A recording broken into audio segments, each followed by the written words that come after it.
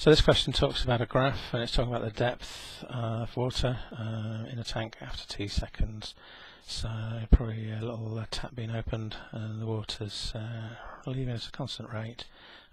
So it's probably a rectangular base tank or a circular base tank cylinder.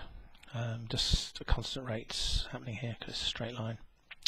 So it's asking us to find the gradient of the graph. Well, we need to remember the definition of gradient. Well, we use the letter m to represent gradient in straight lines. And the definition is the change in the y-coordinate divided by the change in the x-coordinate. And the formula for it is y2 take y1, x2 take x1. So basically we need two coordinates on this line which will allow us to calculate the gradient. So we might as well use this one, and we might as well use this one. So it uses the whole length of the line and therefore will give us the greatest accuracy. So this coordinate is 140, 0.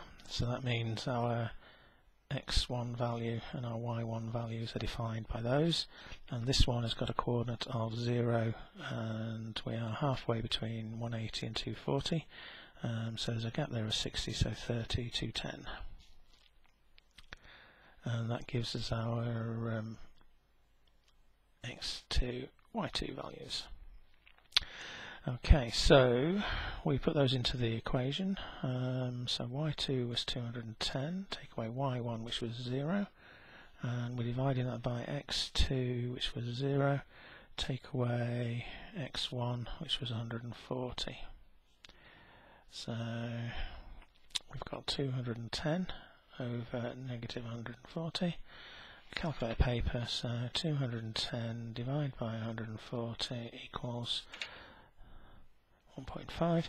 It's a positive divided by a negative, so it'll be a negative answer, negative 1.5. No units given, so it's useful to think what this means. Well, the 210 was represented the centimetres. The 140 was representing seconds. So the units of this would be negative 1.5 centimetres per second. Okay, so that's how we'd find the gradient of that line. The question then says explain what the gradient represents. Well, it's a negative 1.5 centimetres per second, so it's telling us that the depth is decreasing at a rate of 1.5 centimetres per second. So depth is decreasing at a rate of 1.5 centimetres per second. It's a straight line, so it's a constant change, and the gradient of a line is always about the rate of change of that line. In this case, if it was a curve, then it would be the rate of change at that point, if you do the gradient at a particular point on a curve.